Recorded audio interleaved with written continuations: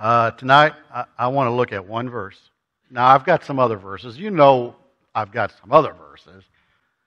But the primary text, one verse out of Romans, you can be finding that. We're going to be talking about one thing, which is living at peace with all people. Living at peace with all people. You know, we had 5 kids. I understood the meaning of the expression, keep the peace. All right, when you got 5 kids, 4 of them were toddlers at the same time. Those same 4 obviously were teenagers at the same time. And keeping the peace wasn't always easy. Sometimes I'd come home from work after working all day long, and I'd come home and Miss Diana would be just about ready to pull her hair out or somebody else's hair out, I don't know. And so, you know, the role of a parent, in many cases, no matter how many kids you got, the role of a parent sometimes is to keep the peace. And I've watched a lot of football. I don't watch a lot of sports. I don't have time. But I do watch football as often as I get a chance. I've been watching some old games on DVD. It's amazing to me how many times these grown men that earn lots of money, these multimillionaires in many cases, get out there, and because something doesn't go the way they like it, they start beating up on each other. You know, you see these tiny little guys in these black and white suits, they get in there and they get right in the middle of it because they're peacekeepers. You see, and they get out there, and it's a wonder any of them survive this. You know, keeping the peace with, at any given time, 22 grown, beefy people out there cannot be an easy task. You know, our military, and I have a great deal of respect for our military, and our military has been called upon on more than one occasion to be peacekeepers. And I honor our soldiers that answer the call. Now, I know and you know they've not always been able to keep the peace because sometimes people don't want peace. I mean, they welcome us with open arms, and when we get in there, we try to keep the peace, but it's not always possible because sometimes people would rather fight. I mean, they're so used to it, they just want to fight. And so our military does what it can, but they cannot change the way people think. They can only try. Our police and other law enforcement people do the very best they can. I really believe that. You know, I know that we can see a lot of stuff on the news, but they're not showing the majority of what I see. You know, on the Fort Smith police cars, and I think Green was the same, to protect and to serve.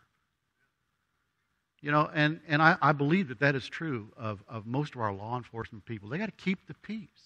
Now, that doesn't mean they walk around like some countries with machine guns strapped on and order you to do this and to do that. It means they look for opportunities to try to take a situation that's escalated and make it peaceful. That's tough. You know what else can be tough when it comes to keeping the peace? A church business meeting. I know what you're thinking. We just went through a business meeting, and we had proposals, and we had new members, and we had all this kind of stuff. And by the way, it's great to have new members come and ask a question at a business meeting. You can't do that everywhere.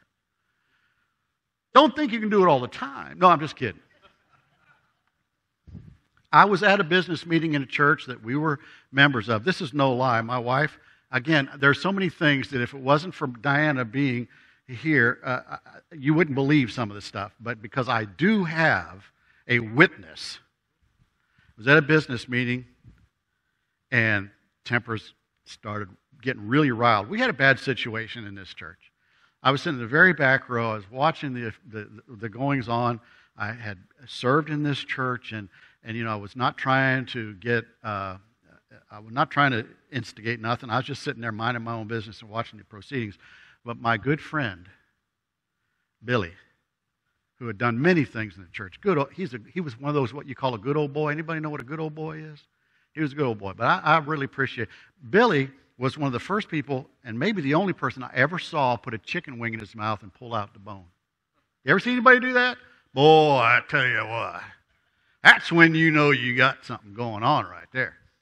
But anyway, he got riled. And he was probably right to be riled up to a point. But when he stood up and started towards the front of the room, this is no kidding. Now, Dinah, you were there. I got up and I come behind him with my arms underneath his arms and say, Billy, we can't do this. And he drugged me for about 2 or 3 feet. He's bigger than I was. But I said, Billy, we can't do this.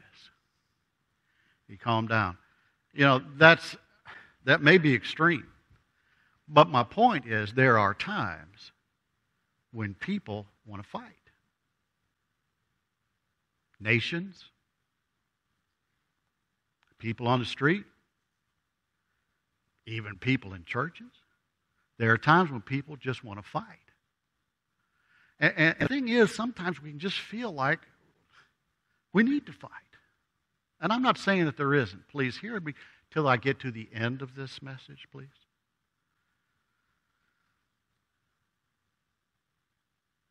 But what we really need is peace. I consult my good friend Webster. Webster and I go way back. And Webster defines peace, first and foremost, as freedom, catch this now, freedom from war, freedom from public disturbance or disorder, freedom from disagreements or quarrels. So in other words, peace then is the absence of these bad things. Okay? That's a condition. So when these bad things aren't happening, theoretically, you should have peace. By the way, it is really getting it done up there right now. Can you hear what I hear? And I know what you're thinking. I could be home right now. But he also says this, peace is harmony. And I'm not sure harmony is a condition. I believe harmony is a position. Harmony is where one entity and another entity are together on something. Whether it's 2 people, 2 nations, whatever, that's harmony. So we could say, under the right conditions, there can be peace in society. And with the right position, we can be at peace with people. Harmony. Now, of course, the first and foremost thing that we should be concerned with is peace with God. I am grateful, I am really grateful that peace with God is not dependent upon Thurman Smith. You should be glad of that too, by the way. Fill in the blank. Peace with God is dependent on God saying, I love the world so much, I'm going to do something about this problem down there. Peace with God is Jesus Christ saying, this is not something I'm really looking forward to, but I'm going to do it because if I don't, mankind will never have peace with God. I'm thankful for that. See, that is a condition, and it's also a position. If you're not taking notes, shame on you. That's a good one. But as believers, I believe we have a peace mandate. Now, mandate is a word that we've come to dislike very much because we just got out of a year of a mask mandate. A mandate means somebody is telling you what you can and can't do. And I don't know about you. Nobody, most of us didn't like having to wear a mask. I hope that most of us realized that there was a reason for it, and a good reason. And we did what we had to do. We're better off today than we were 1 year ago. But that's not what I'm here to talk about. I'm talking about a peace mandate on you and I. In other words, it's not just hoping for peace. It's working for peace. It's not just seeking peace. It's living peaceful with other people. And I'm going to tell you something, folks. That's a tall order in Middle America in the 21st century. In Romans chapter 12, verse 18, here's your peace mandate. It's not me talking. Oh, I love to hear those pages. You know, this is one of my advantages here. Usually when I'm preaching up here, somebody up there is quicker than I am, and they got all the words on the screen. So tonight we don't got that. So you got to either look in the Bible or trust me. Romans 12, verse 18. If it is possible, as much as depends on you, live peaceably with all men. I'm going to say it again, okay? This is God's word talking, not Thurman. If it is possible, as much as depends on you, me, live peaceably with all men. Now, we cannot control everything in society. We can't control all the conditions. But we can control our own words and actions in such a way as to instill peace. And it's not always going to be easy. But let's break this down. There's really two clauses here. First one is a compound clause, okay? How many grammar majors do we have in the room? Any? Compound clause. If it is possible, as much as it depends on you. If it is possible. Now, that implies it won't always be. Otherwise, the Word of God said, it is always possible, therefore. But that's not what the Bible says. The Bible says, if it is possible. As much as it depends on you. You know, why isn't it always possible? For one reason, because I can have very strong desires, very strong opinions.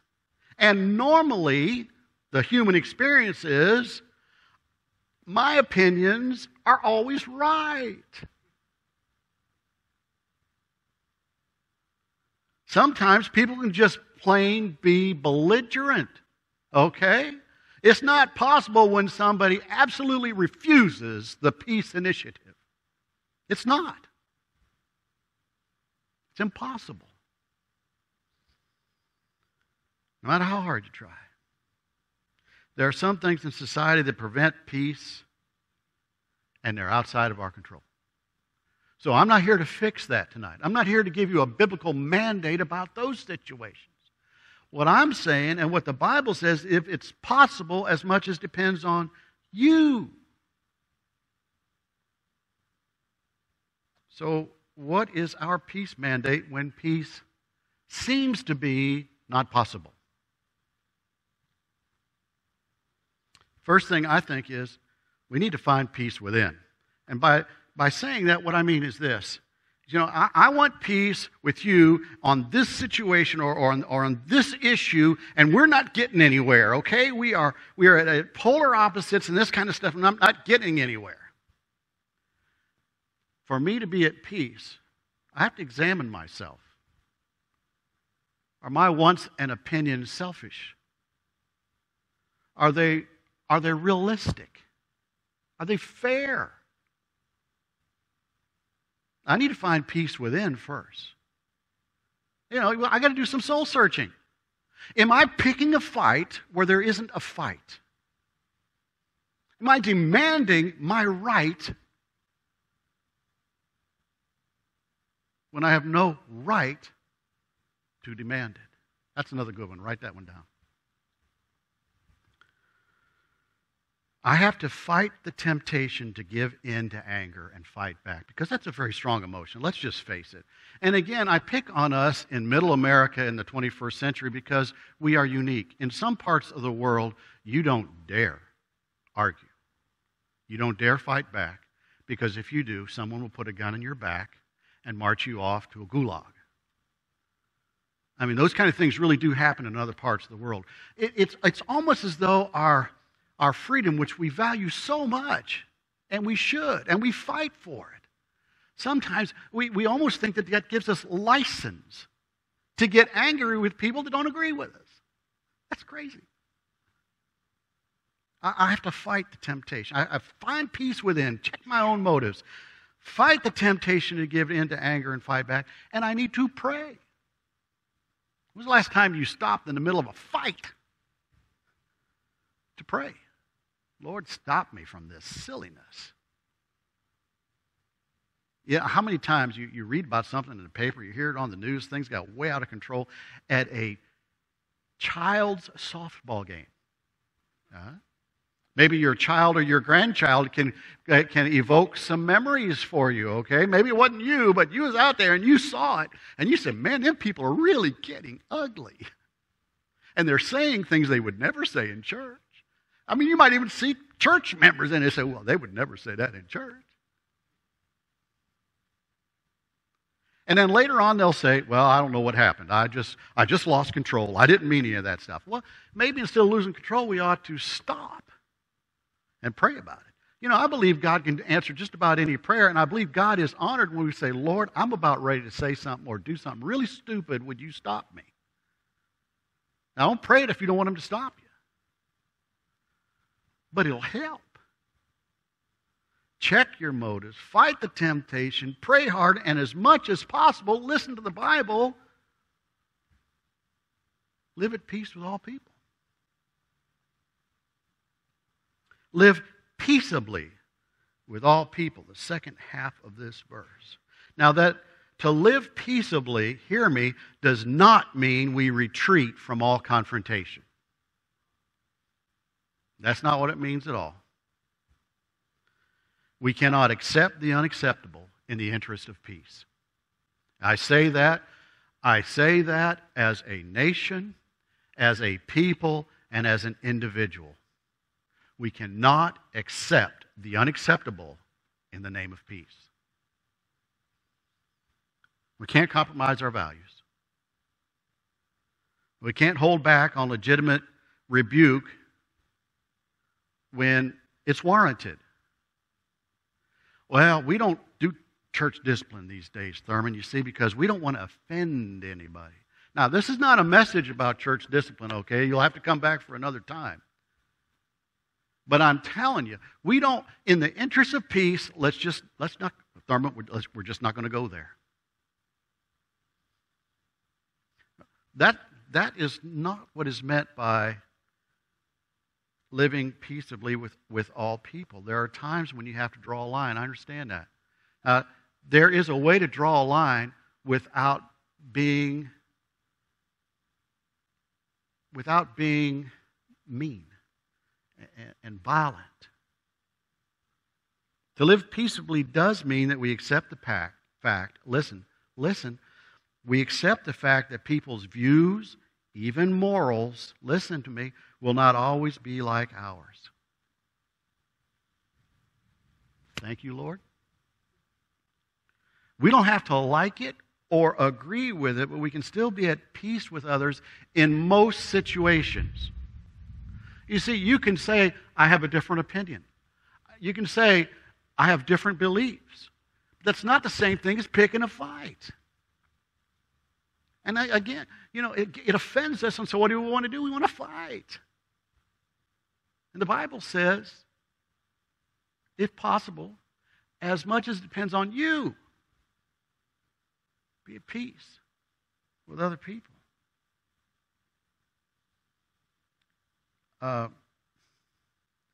We let too many, I'm just going to say this, okay? You may never see me on a Wednesday night again. I'm just going to tell you. We let way too many things drive a wedge between us in America today.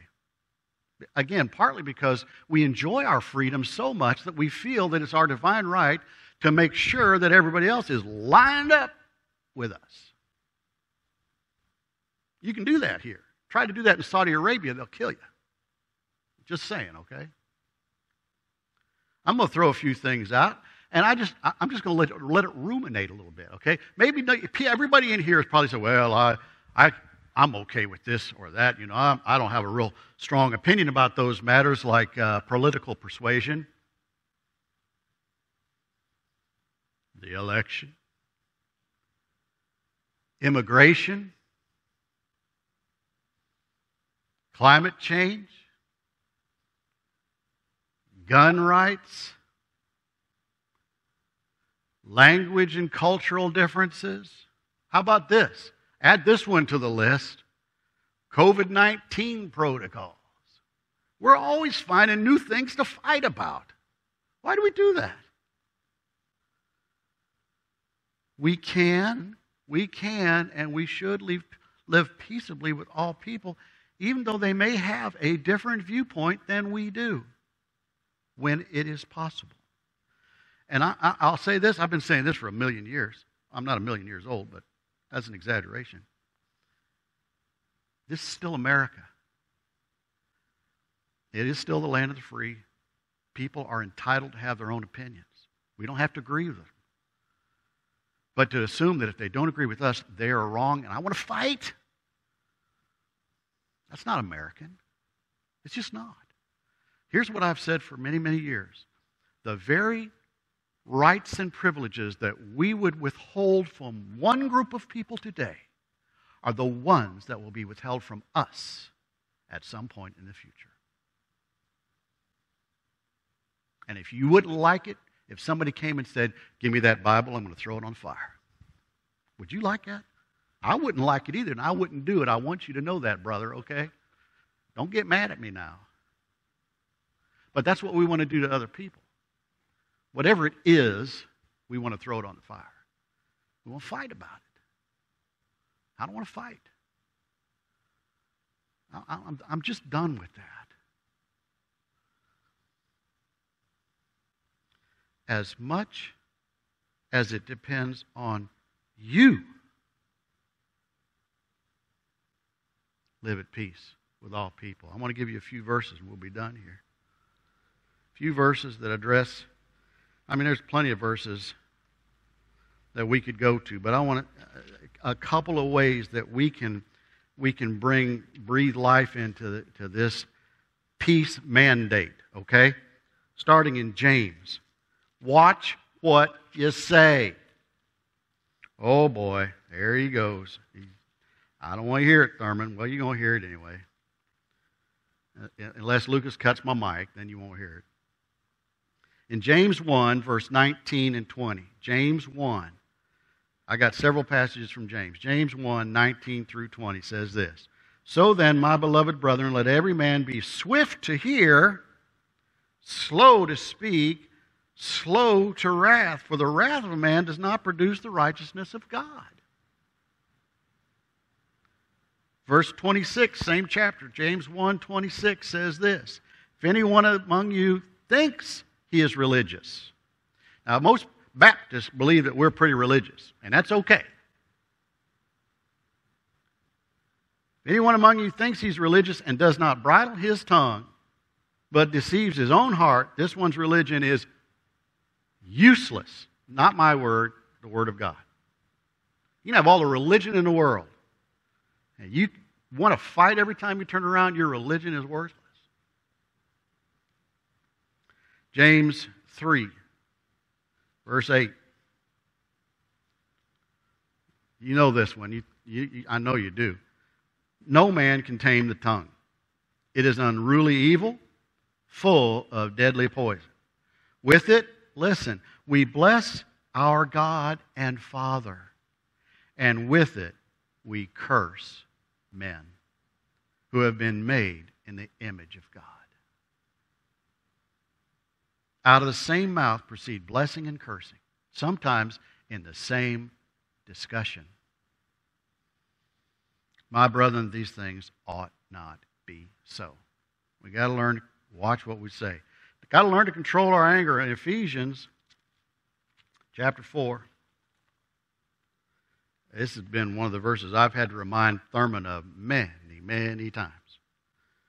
Ephesians 4:26. Be angry and do not sin. You see, you're going to get angry. God knows you're going to get angry. I know you're going to get angry, of course. That doesn't mean you have to sin, though. Be angry and do not sin. Do not let the sun go down on your wrath. Now, that's just good counsel from the Word of God. You want to stew on it, but at some point you'd better come to peace.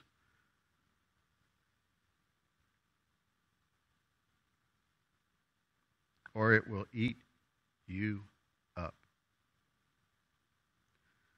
Third thing is demonstrate Christ in your actions and words. Demonstrate Christ in your actions and words. In Matthew, this is the words of Jesus. Matthew chapter 5, verse 14 through 16. Matthew 5, 14, 16. I started to write all these down and hand them out to you, but I figured I didn't want to clean up all the pieces of paper after we left here. If you want the passages, I'll give them to you anytime you want, if I'm here.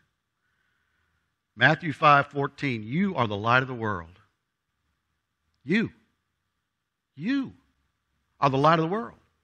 A city that's set on a hill cannot be hidden, nor do they light a lamp and put it under a basket, but on a lampstand, and it gives light to all who are in the house. Now listen to the words of Jesus. Let your light so shine. You're the light of the world. He's already given us that. So let your light so shine before men that they see your good works and glorify your Father in heaven. Is that what they're seeing? I'm just saying we need to demonstrate Christ in our actions and words. And flip over to 1 Peter. 1 Peter. Come on, Peter. Where are you? I know you're in here. 1 Peter chapter 3. 1 Peter 3:15 says this, for this is the will of God, that by doing good you may put to silence the ignorance of foolish men. As free, yet not using liberty as a cloak for vice, but as bondservants of God. You see, we can demonstrate Christ in our actions. It's pretty hard to get up and fight with somebody when you're doing that. And the last thing takes us back to where we started. Seek a position of peace. You may not always be able to seek and find a condition of peace, the absence of this thing or that thing. But you can, and I can, as individuals, every time we can seek a position of peace. Romans 12, starting with verse 16 now, okay? Be of the same mind toward one another. Do not set your mind on high things, but associate with the humble. Do not be wise in your own opinion. Repay no one evil for evil. Have regard for good things in the sight of all men. And if it is possible, as much as it depends on you, live peaceably with all men. Father, I thank you for your word and its challenge to my heart this past week. I pray of all people that we, as children of the King, as professing Christians, would be seeking peace with all people wherever it's possible. There'll be times where we are not able to break down the barriers. There'll be times when we cannot compromise.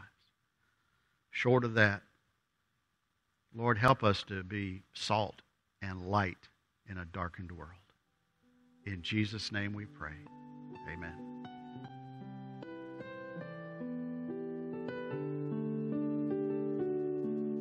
We thank you for joining us this evening at Rye Hill Baptist Church, and may God richly bless you.